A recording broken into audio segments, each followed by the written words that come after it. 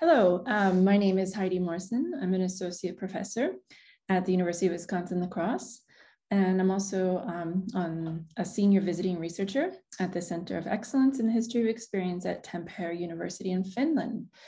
And the topic today, which I'm going to talk about, is children and childhood in Middle East history and society since 1800.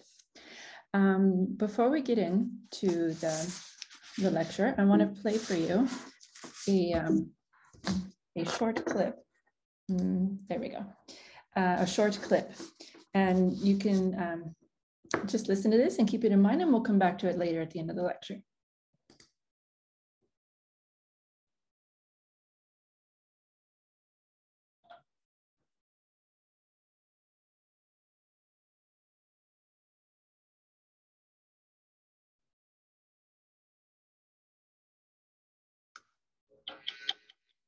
We have heard that 500,000 children have died. I mean, that's more children than died in Hiroshima. And you know, is the price worth it? I think this is a very hard choice, but we think the price is worth it.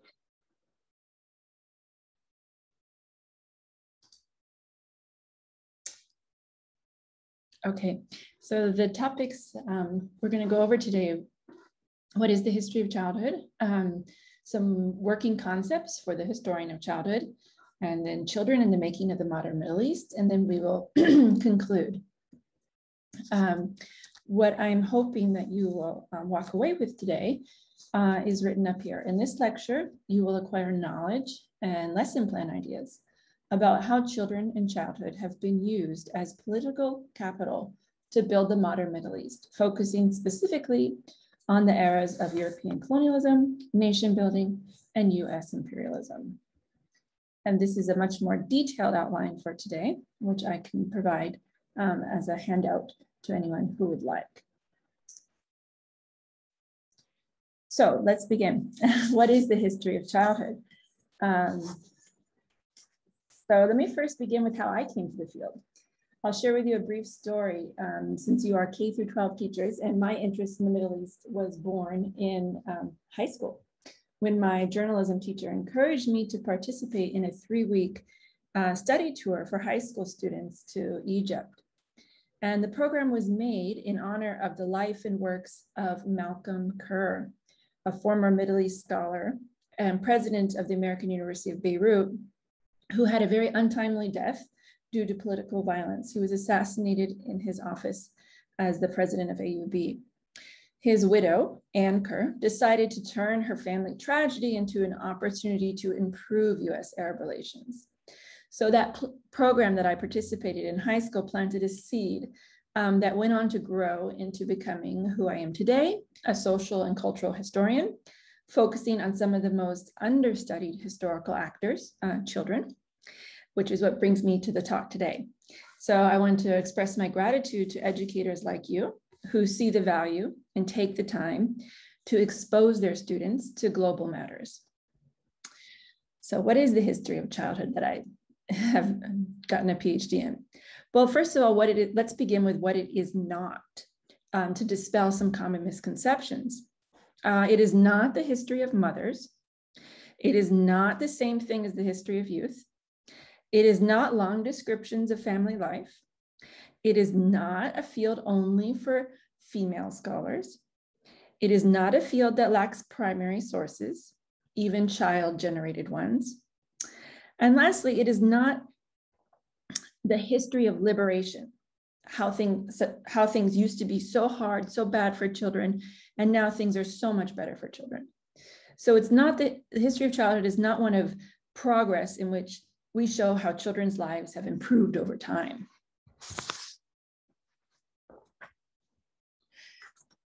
So what is the history of childhood?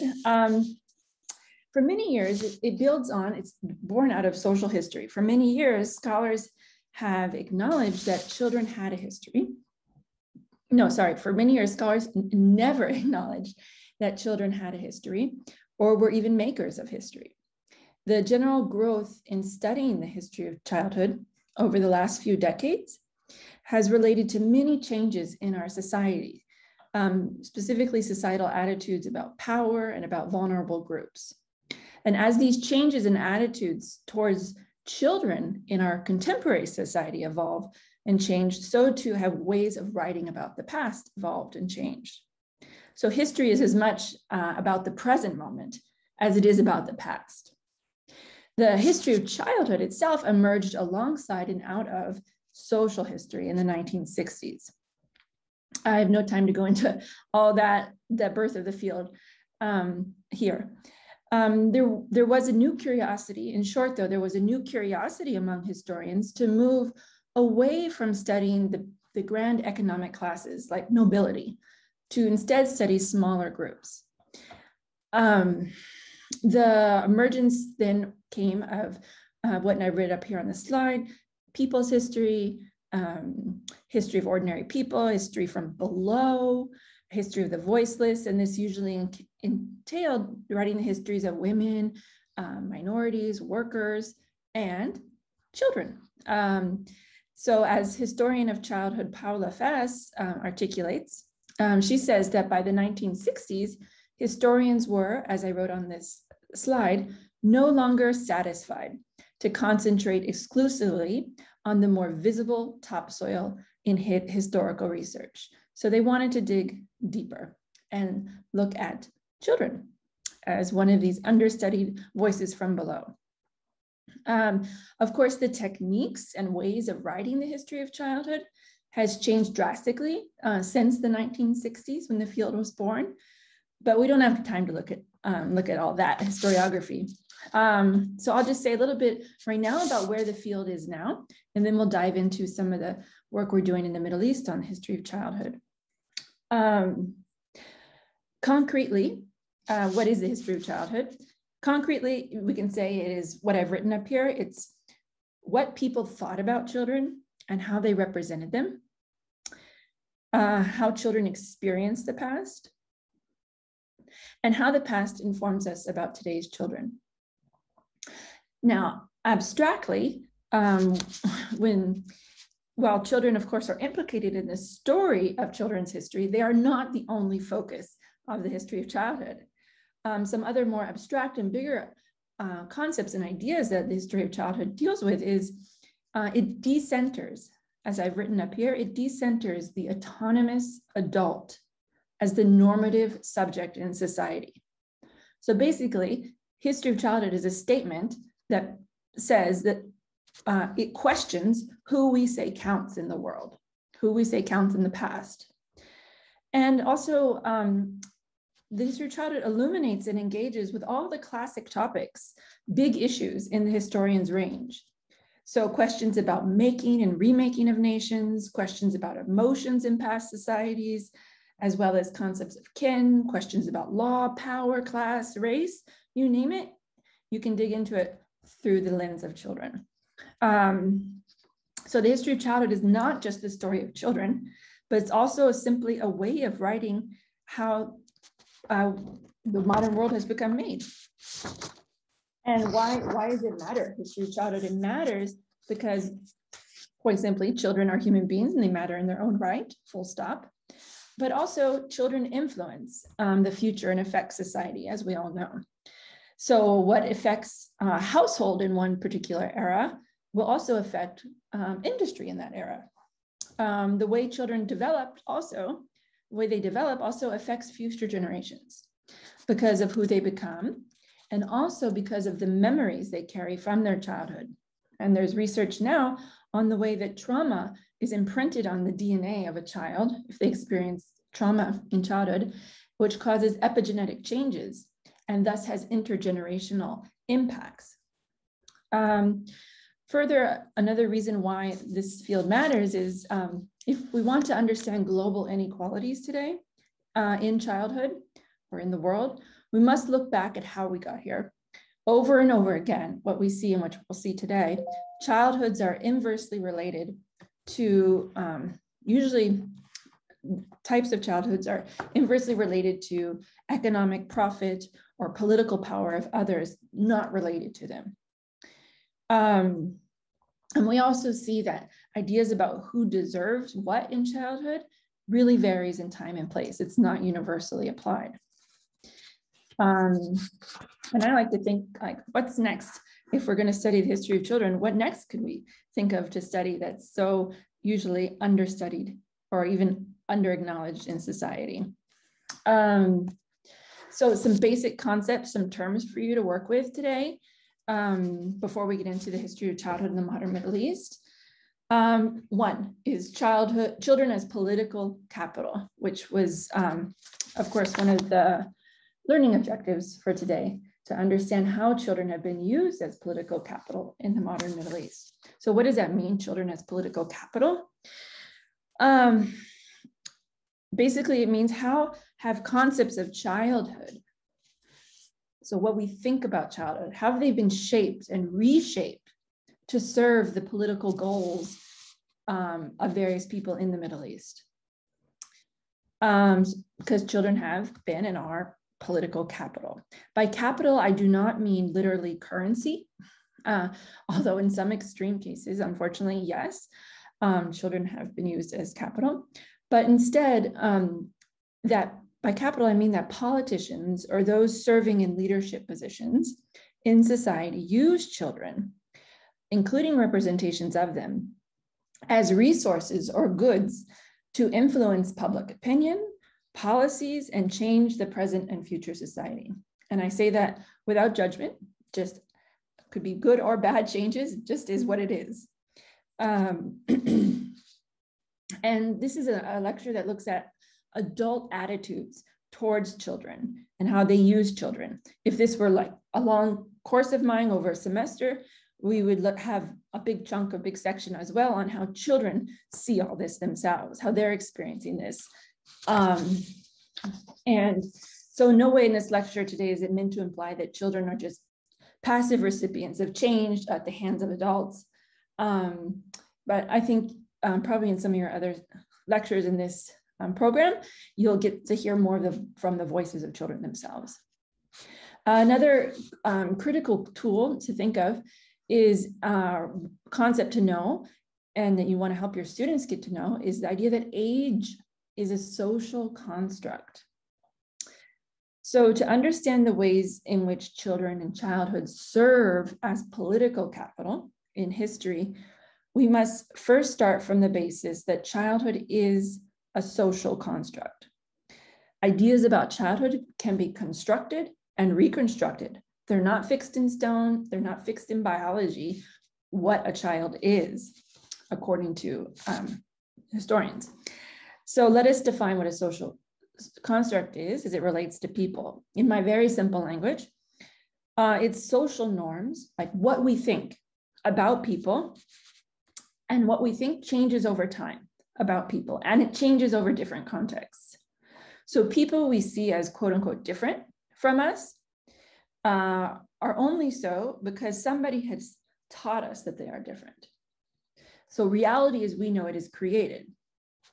So a basic example relates to, for example, a person's gender in American society. There's often this common idea that pink is for girls and blue is for boys, or the idea that women should stay at home and men should work, or that women should have certain jobs, nurse, teacher, and men should have others, like an engineer or construction worker. These roles, these attributes we give to women and men are socially constructed. They're decided on by us to be true. They're not inherent in the human condition from like the beginning of time until now. So what a lot of people get this concept in terms of like race and gender, but what historians of childhood bring to the picture is they say this idea of a social construct also applies to age. When we say that age is a social construct, this means that who we consider an adult, a child, an elderly person is conditional. For example, someone is only an adult because we have decided in the US that that happens at 18. In Scotland, people are considered to be adults at the age of 16. Or another example, viewing childhood as a time when a person should experience niceness and innocence and play, that's not an objective truth, or that's not an objective fact that children should and must experience that in childhood. It's the meaning that we, as our society, has come to give to childhood within the context of this society we live in. And even at that, we see that this concepts we have of childhood vary based on which child you're talking about. Sometimes we apply it for some children, but not for others.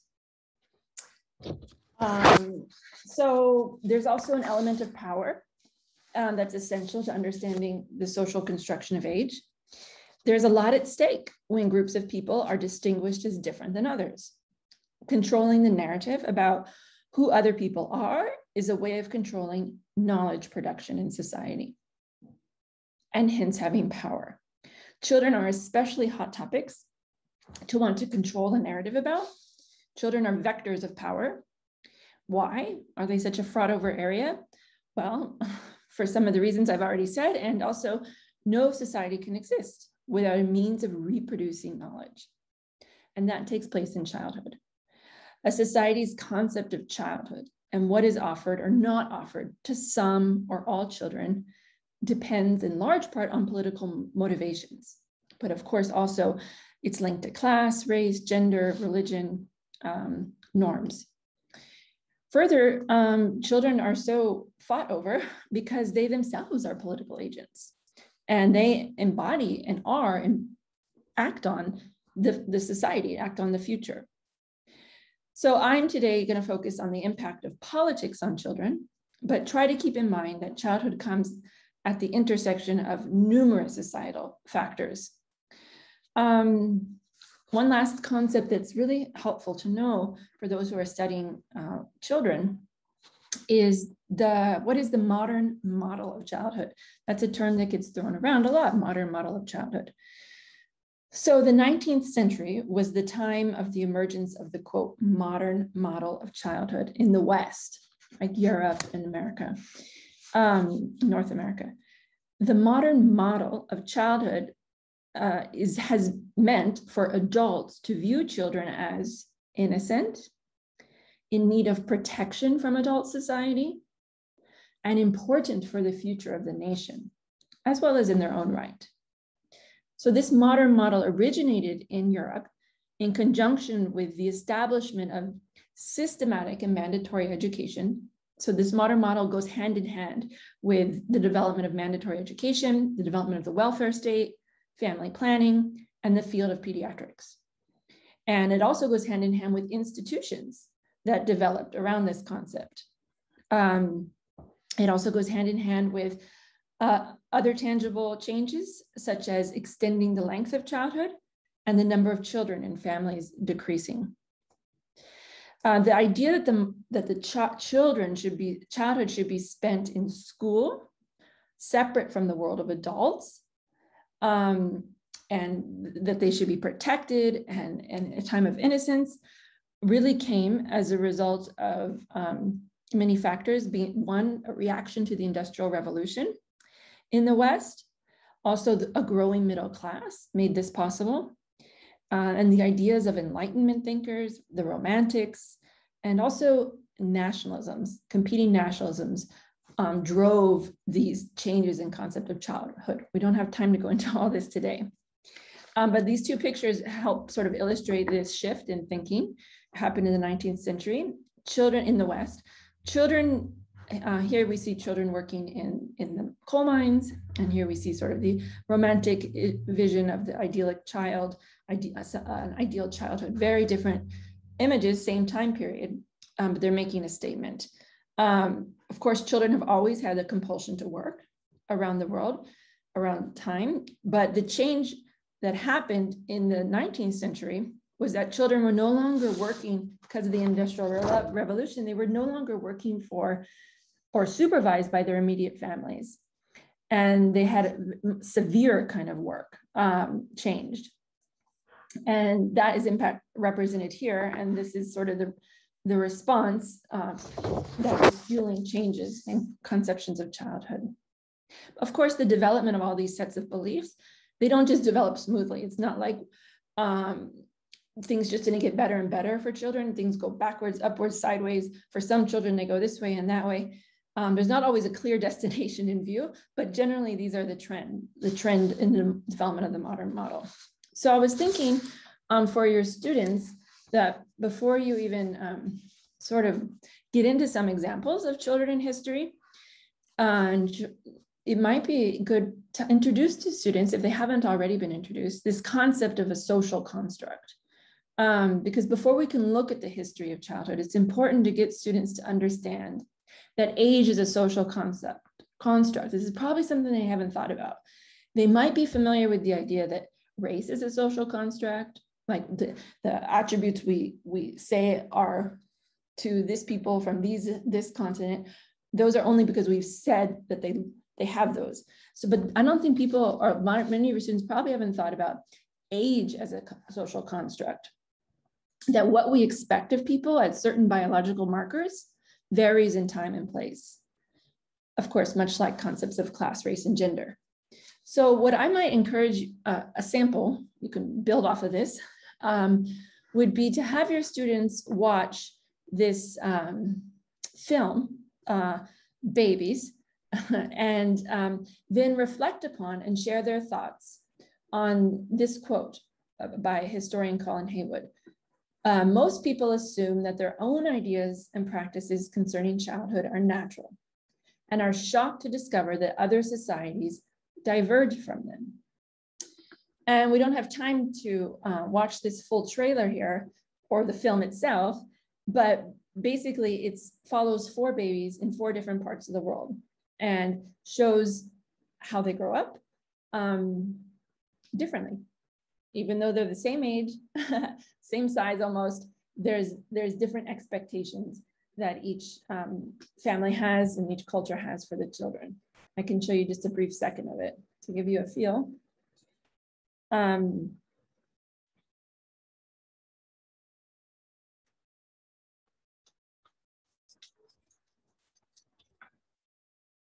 So it goes in Africa, Japan, California, and Mongolia, I think.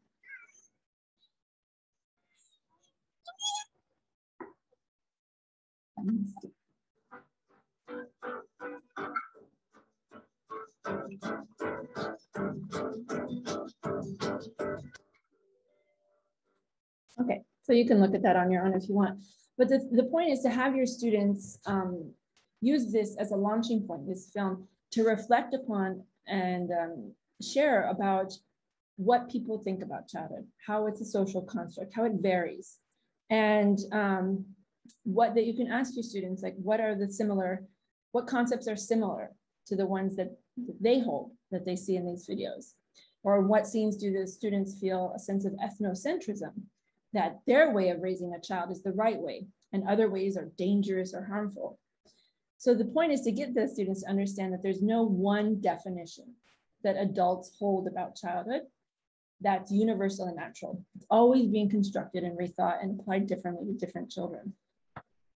All right, so let's get into some stuff. We've looked at what is the history of childhood. We've looked at a few working concepts for the historian of childhood. Now let's look at children in the making of the modern Middle East. Children and childhood are impacted by and at the heart of change in the modern Middle East history and society. When scholars talk about the making of the modern Middle East, they traditionally do not account for the role of children. But for example, if you look at all these books about the modern Middle East, these textbooks that are used all the time in classrooms, you're not going to find any chapter dedicated to children, let alone references in the index. But when a scholar stops to look for children in the archives of Middle East history, children are everywhere. This omission is not just specific to the Middle East, by the way. You would find in a lot of these books references to youth, because particularly since post 9/11, there's been an obsession with fears about the supposedly dangerous Arab street young people. So you might find references, you will find references to youth, but probably not children. So there are many ways I could have structured this lecture. One simple way would have been just to document things that have happened to children in the last few centuries.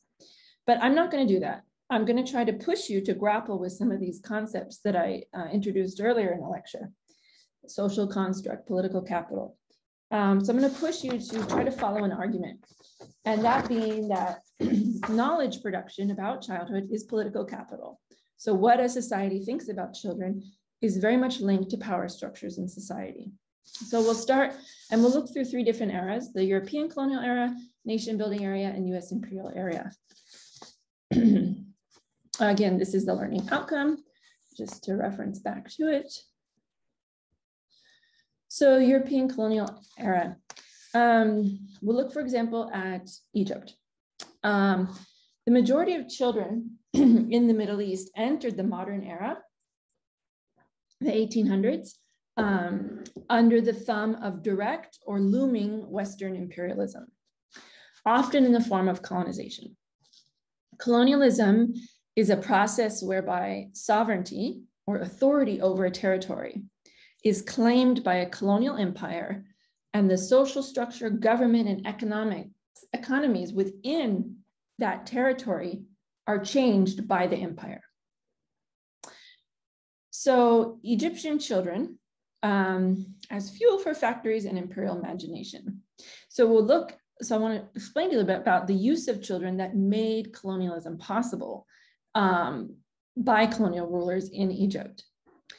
In Egypt, British colonialism, which officially, well, protectorate, it's also called, officially began in 1881.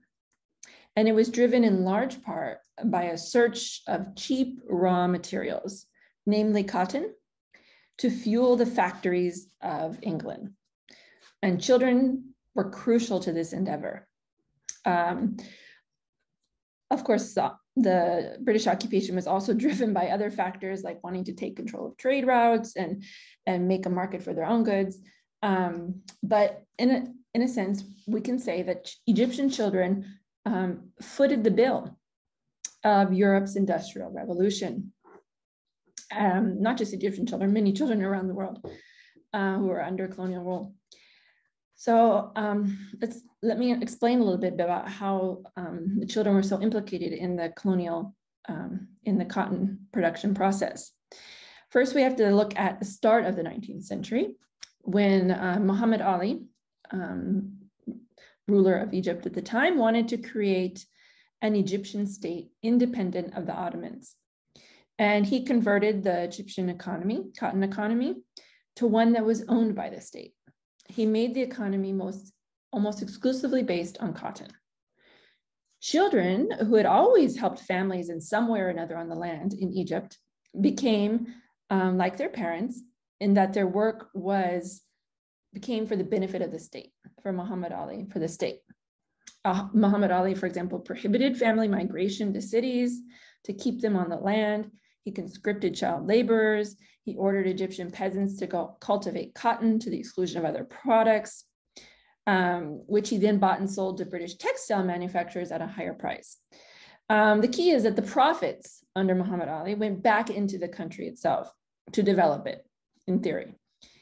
And Muhammad Ali did not create external debt to drive this development. He was trying to use internal resources of labor. But the second half of the 1800s saw a radical shift in who benefited from the state cotton industry and who these children were working for and for what purpose.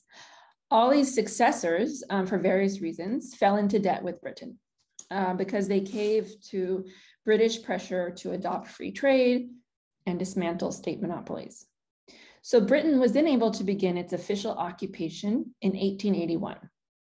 And it continued a lack of investment in mechanization, and just wanted to continue the abundant labor to produce the cotton. But the profits did not go back into Egypt. They went to Britain. Under the British, Egyptian cotton was produced as a labor-intensive good in an economy with abundant labor, including children. As opposed to in Britain, it was a capital-intensive good in an economy with abundant capital that could then be invested in the mechanization of production. Between 1880 and 1950, the the time of the protectorate, British protectorate in Egypt, Egyptian boys accounted for 35% of the total labor in crops in Egypt. Political scientist Elise Goldberg has said, it is thus no wonder that powerful England easily subordinated Egyptian interests to its own and exploited the Nile Valley to provide the Lancashire mills with raw cotton harvested by children. The British had a lower age of admission to work in Egypt than they did in Britain. The earliest protective legislation in Egypt was enacted by the British in 1909 to prohibit the employment of children below the age of 9 in certain industries. It was generally seen as ineffective, but this is by comparison with the first protective legislation for British working children was a century earlier in 1803. So when I talked earlier about this modern model of childhood, it was the British took actions to create institutions and systematic changes like these laws, like a century earlier for the children in Britain. It's still in Britain, it took a long time to get into effect, but the actual laws, sometimes when laws are written, but the reality is different. But in Egypt, it wasn't until 1909 that they got their first labor laws to supposedly protect the children. So the difference between child labor in Egypt and in Europe was that while the conditions to make it recede in Britain decreased over the 18th century or the 19th century, what the British colonialism did was it only increased the conditions and exacerbated the conditions in Egypt.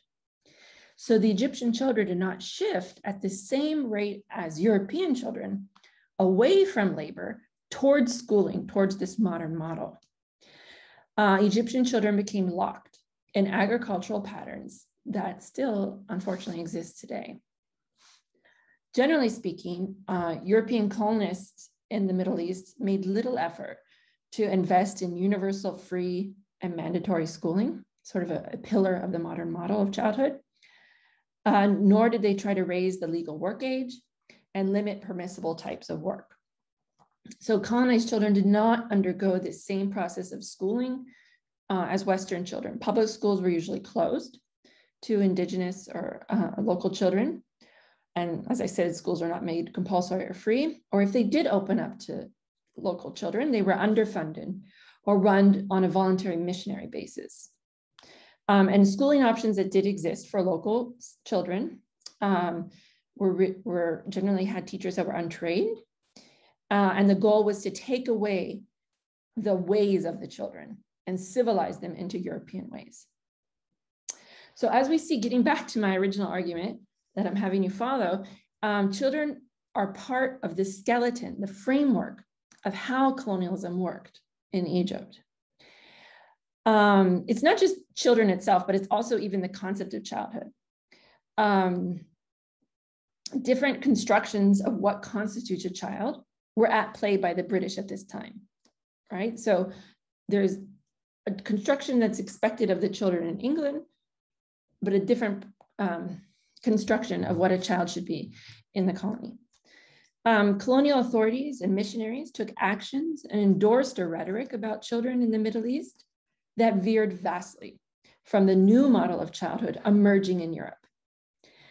Colonized children experienced a drastically different type of childhood than their counterparts in the metropole, where philanthropists and government authorities were at this time advocating radical reforms in juvenile work and school expectations to conform to this new modern model of childhood. So what caused all this? Colonialism was not driven just in the 19th century by new technologies, like advances in shipbuilding and transportation, communication, medicine, and science. There were also new ideologies that served as quote unquote tools of empire.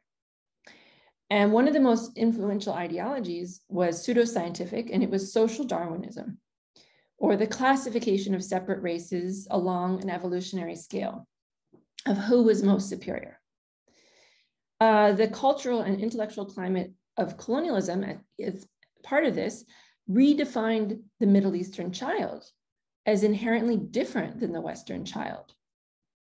British depictions of Egyptian children often focused on their supposed biological strength to work as farmers.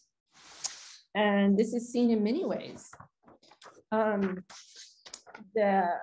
What we find is that the British often claim that Egyptian children reached puberty earlier than their Western European counterparts.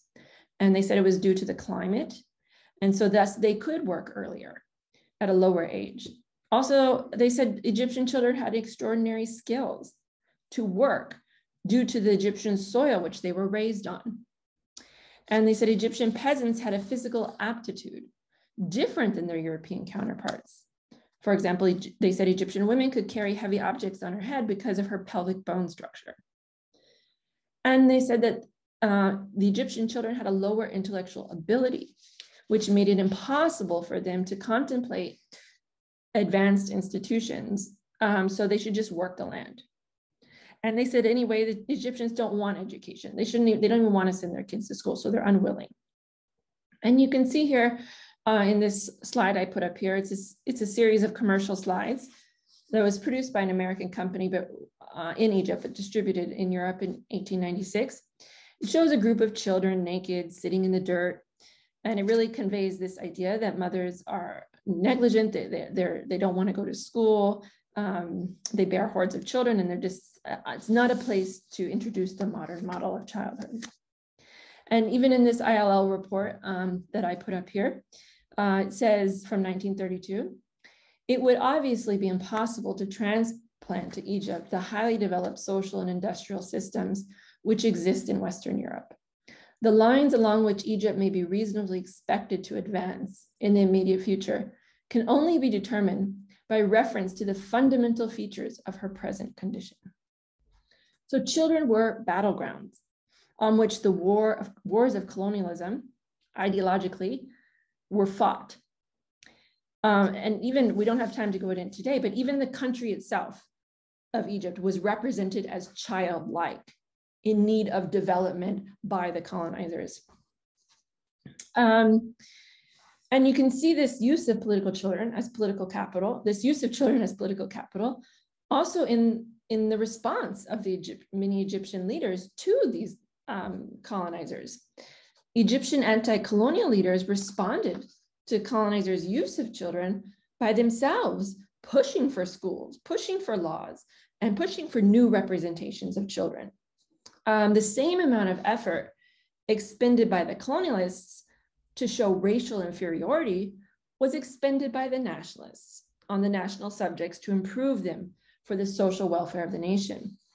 So this took the form of Egyptian intellectuals developing frameworks to strengthen Egyptian children and child rearing paradigms, to fend off the colonizers through, they often did this through indigenous conceptions of child rearing, grounded in local heritage.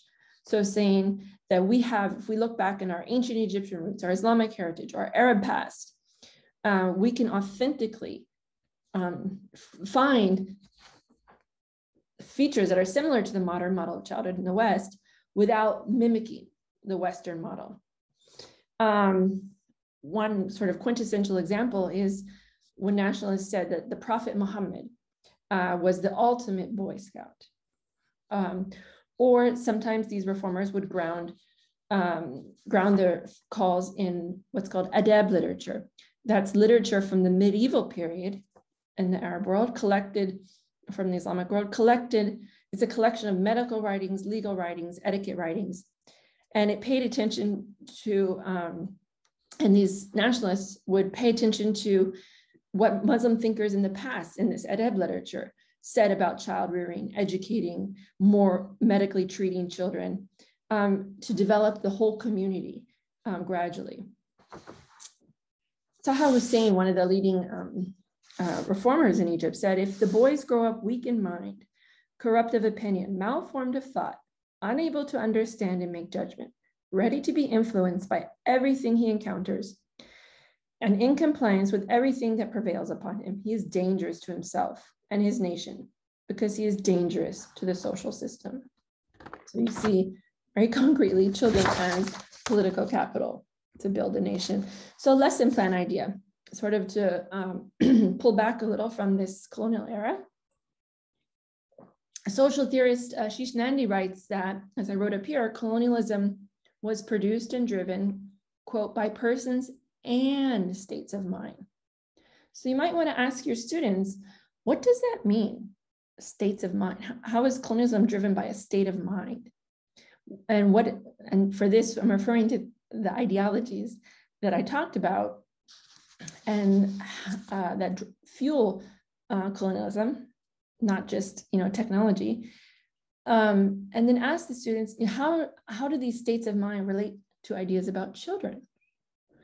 And so you want to talk about power as being something is not just enacted through violence, power and control, but through hegemonic thought systems that get people to buy in. So you could, I can share with you these primary sources, but here, for example, you could have them look at two different primary sources. One, Lord Cromer's Modern Egypt. It's a document by Lord Cromer, a British statesman who played a critical role in the finances and governance of Egypt. And here in this document, there's a section in which he talks about attitudes of the British towards educating children. I just put up here some snippets of it so you can get a feel of the tone he has. You can see here what Europeans mean when they talk of Egyptian self-government is that the Egyptians, far from being allowed to follow the bent of their own unreformed propensities, should only be permitted to govern themselves after the fashion in which Europeans think they ought to be governed. Let's see, to suppose that the characters and intellects of even a small number of Egyptians can in a few years be trained to such an extent as to admit of their undertaking the sole direction of one of the most complicated political administrative machines is absurd, basically he's saying. So he's talking about what kind of training Egyptian children should be given and what they are capable of having. And you can have the students look at this document, which I can provide, and say, like, what does he think is the potential for children, of Egyptian children? What are his motives for this colonial ruler for educating Egyptian children?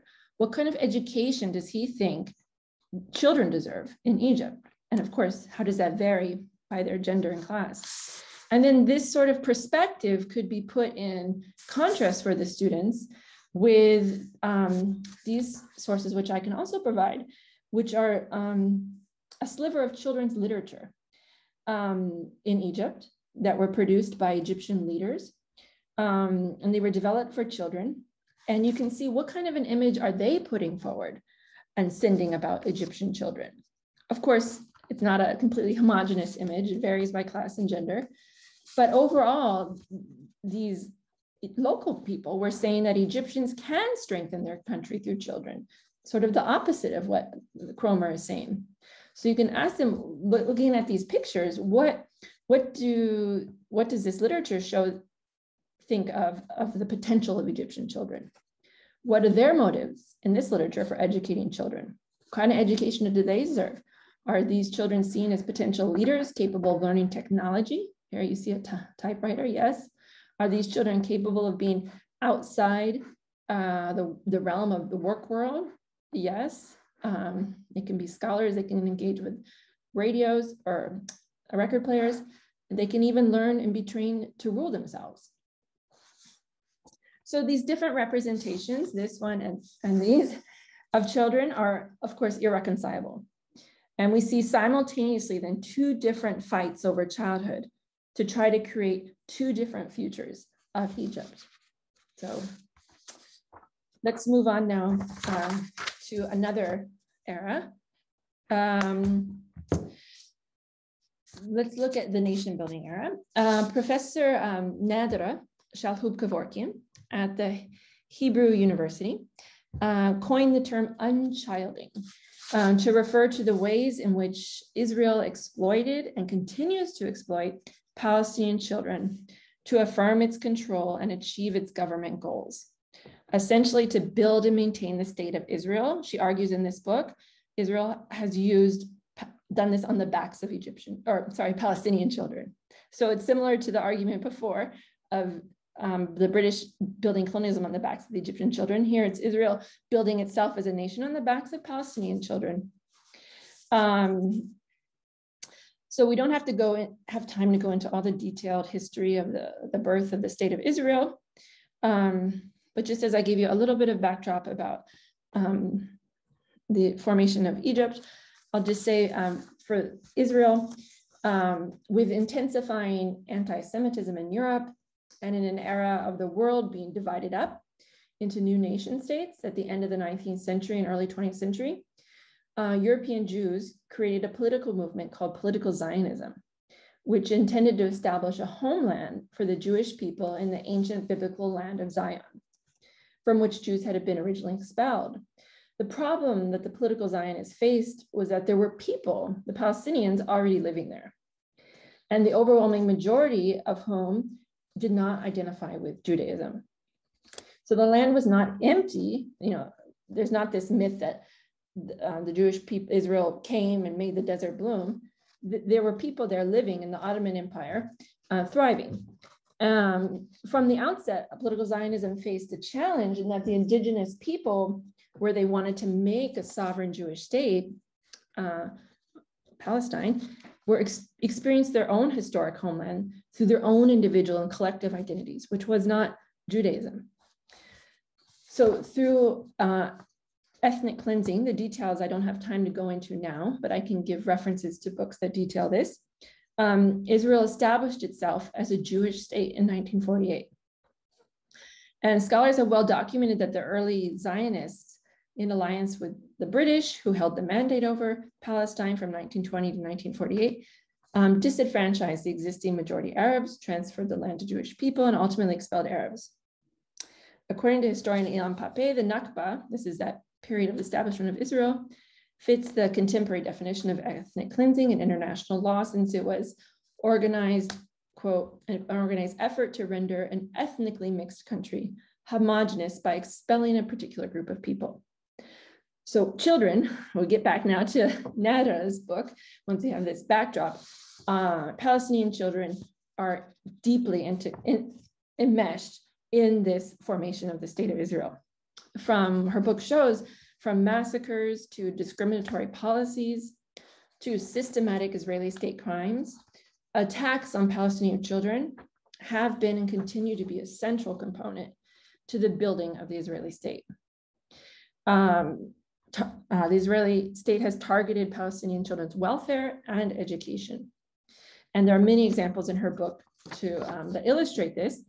For example, she has testimonials from the Nakba, the period when Israel was formed, in which Palestinian children are what Nadra calls, quote unquote, caged. They're trapped in unprotected spaces.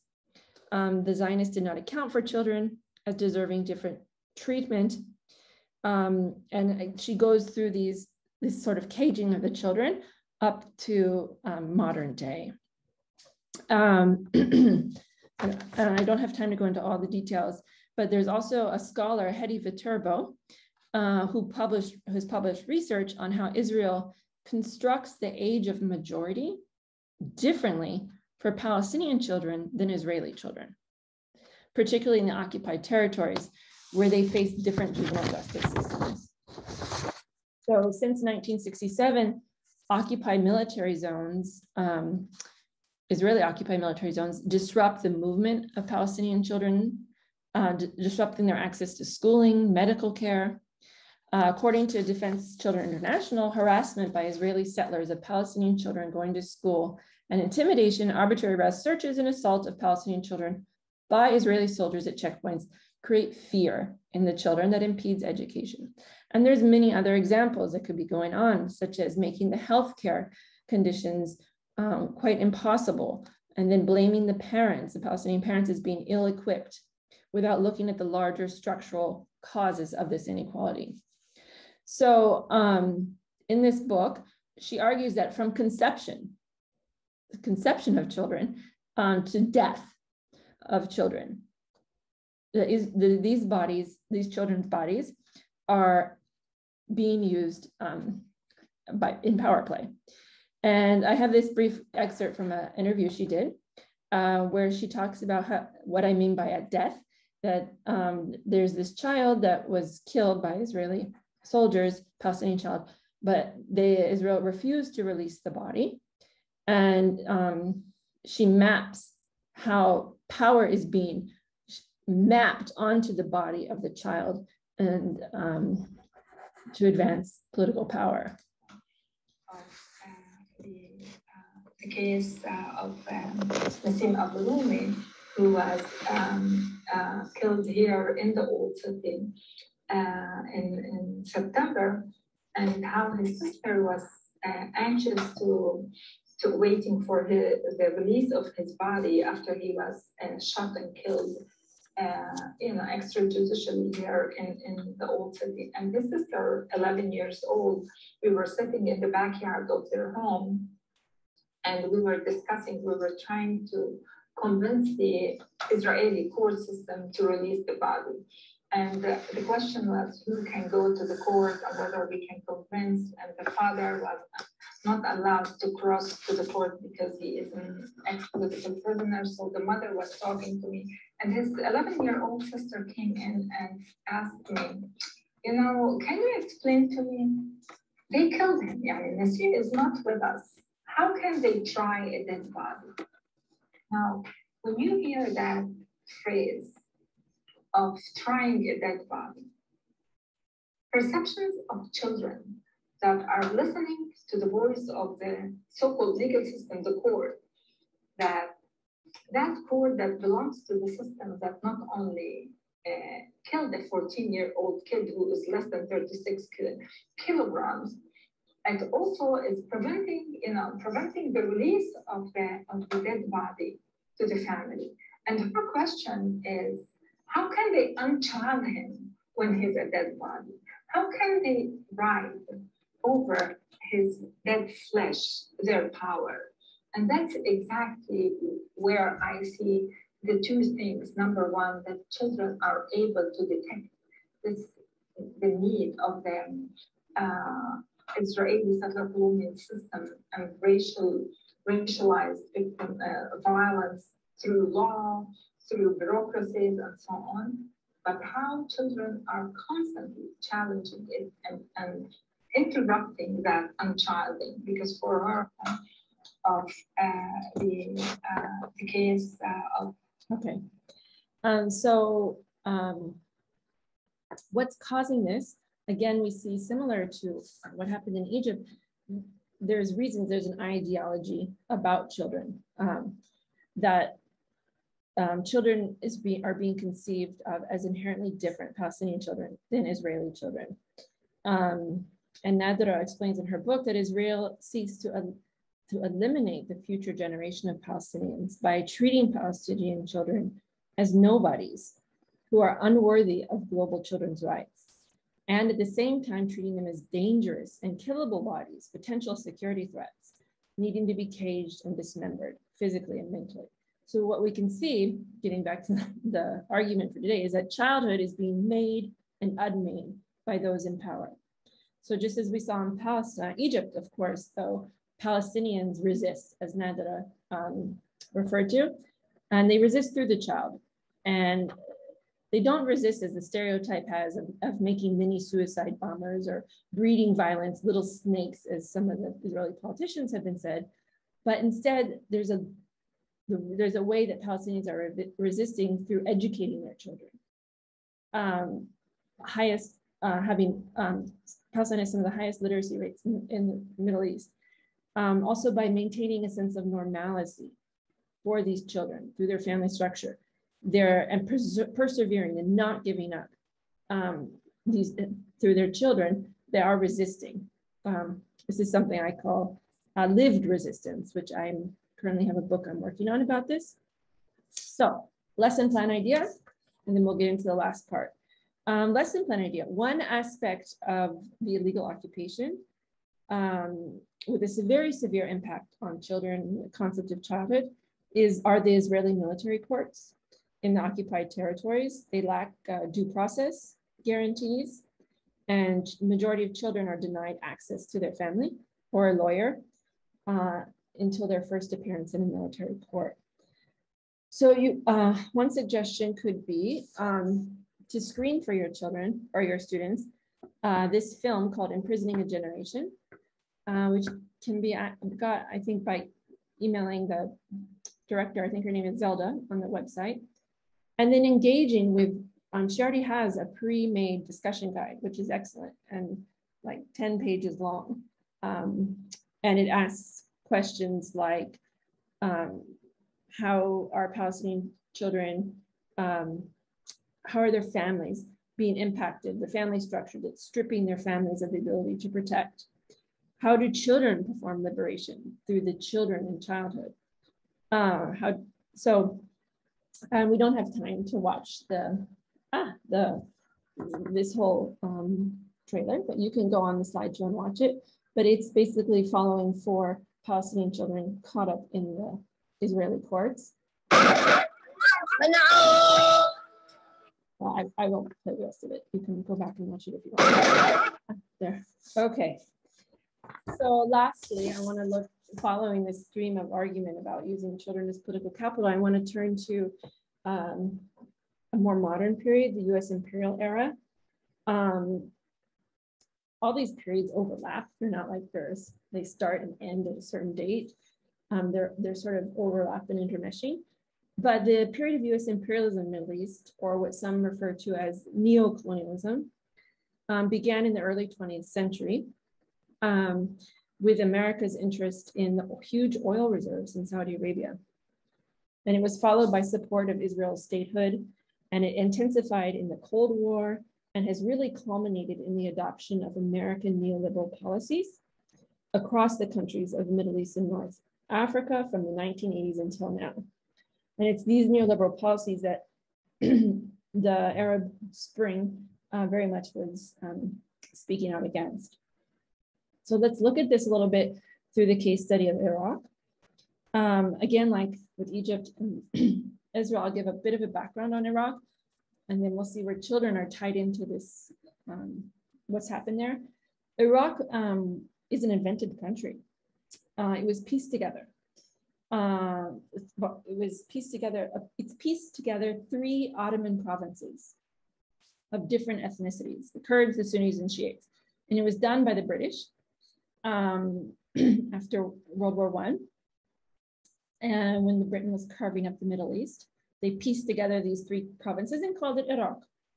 And they appointed an Arab leader who had never been to Iraq, this area called Iraq, before. It was so new, and it's such a new country, that they even played God Save the King for the national anthem, because they didn't even have a national anthem yet. And they appointed this Arab leader to be the country of this new country called Iraq, to be the leader, because they owed a favor to him. So they gave him this position, and then they made him guarantee special military and economic control of the country to the British. In the 1950s, there were a series of coups against the British-backed monarchy until the Ba'ath Party under Saddam Hussein consolidated power in the 60s and nationalized industries like the oil. So children from that point, from the beginning of Iraq till now, have been implicated in the politics. Schools, particularly, is what I want to look at, are battlegrounds. Professor Sarah Pursley has written a book, which I put up here, about how the various rulers of Iraq have time and time again launched projects in the name of developing the future of Iraq. And these projects have reshaped children. And she also looks even more than children. She looks at how it's reshaped family relations, how it reshaped gender and everyday life.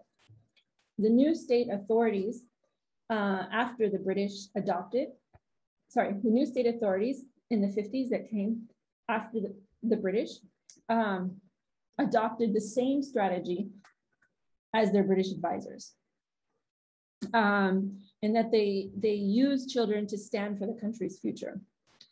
Sarah Pursley finds that the British authorities, when they were in control, tried to use education to keep Iraqi students docile and segregated. They would recommend practical and vocational training, as well as skills related to child rearing to be taught to women. Whereas local intellectuals in Iraq were demanding a uniform curriculum, and they were against corporal punishment for secondary schools who participated in political protest. The British were trying to keep Iraq as an agricultural country. And I can play you a short clip from her interview that helps illustrate what I'm talking about here.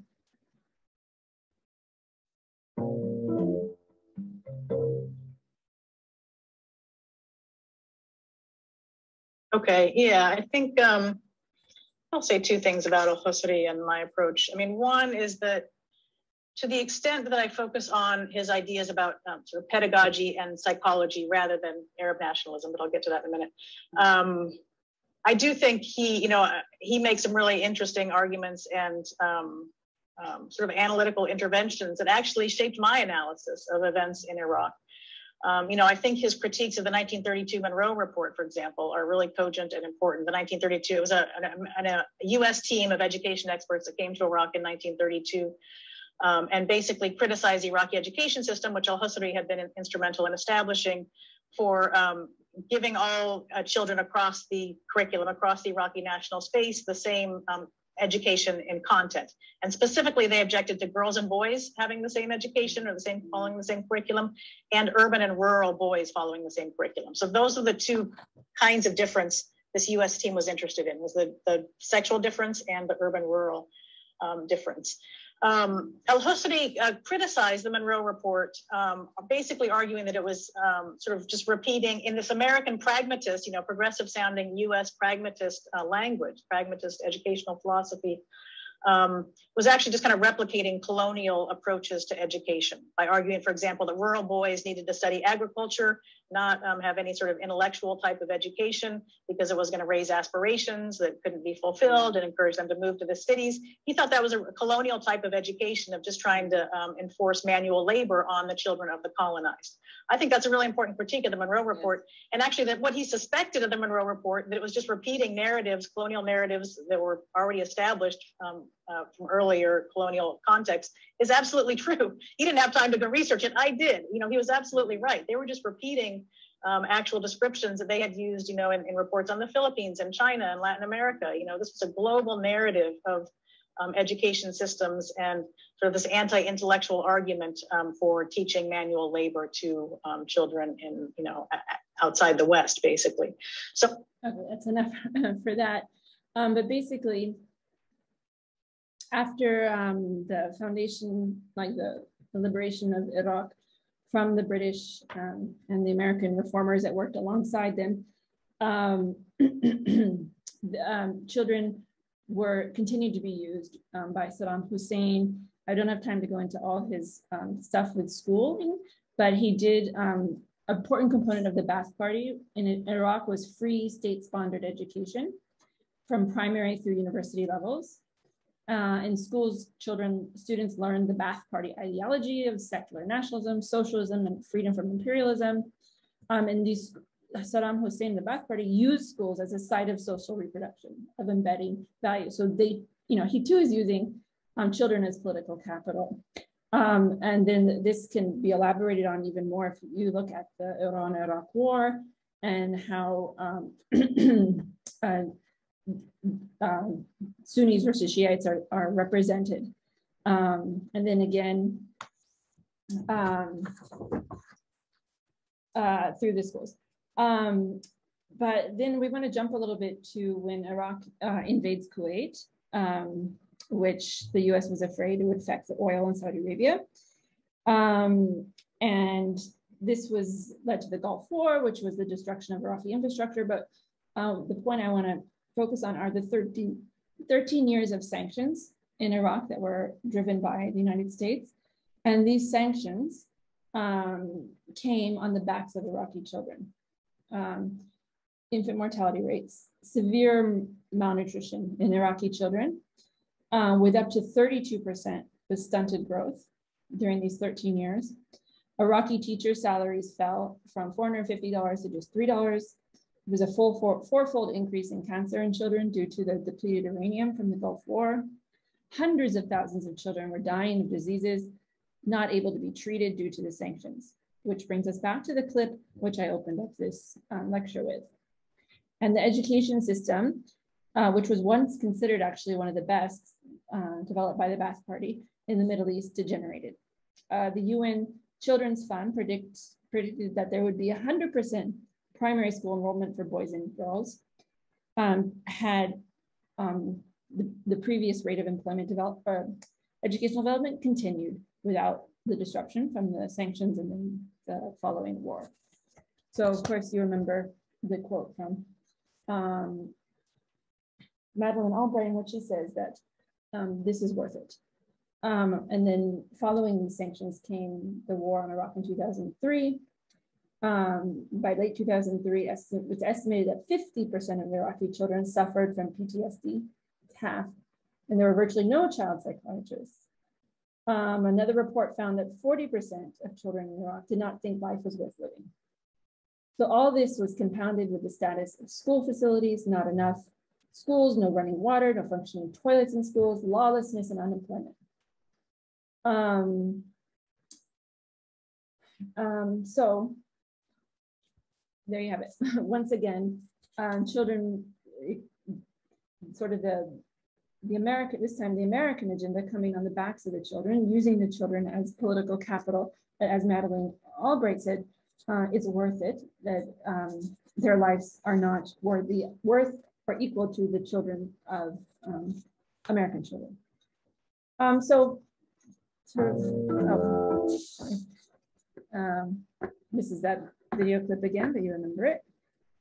A possible lesson idea for Iraq and for the American empire in the Middle East. One of the is this a lesson plan, which is already created. It's part of the justification of the 2003 war, a US war on Iraq, was that Iraq harbored weapons of mass destruction and was breeding terrorists who did 9/11.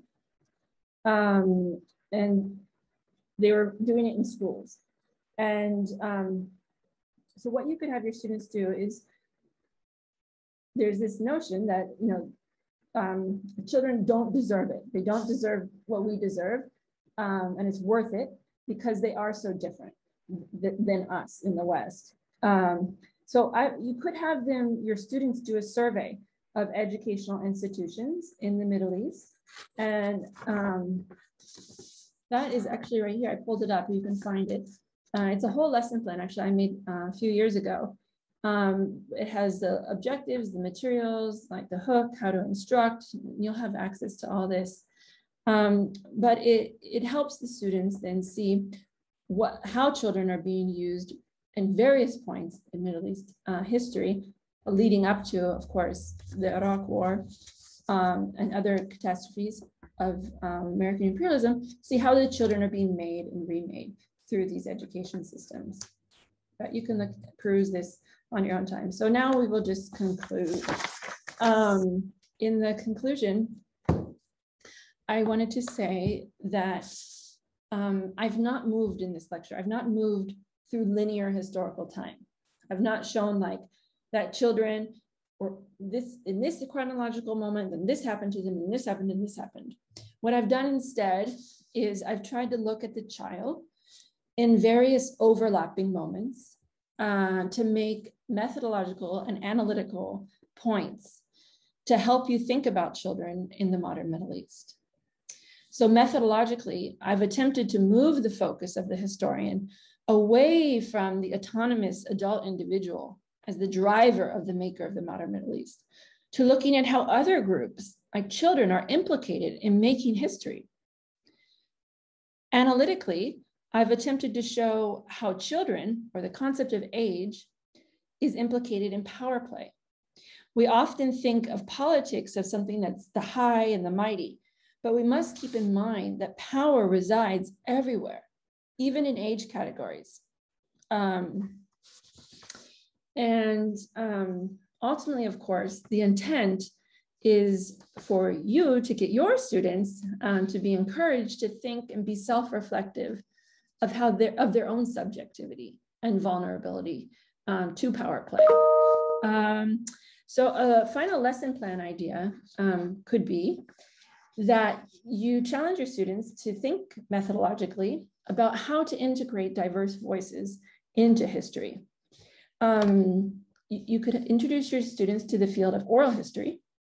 Oral history is recorded interviews between a narrator with personal experience of historically significant events and a well-informed interviewer who are working together to add to the historical record by making a transcript that can be used like a primary source in an archive.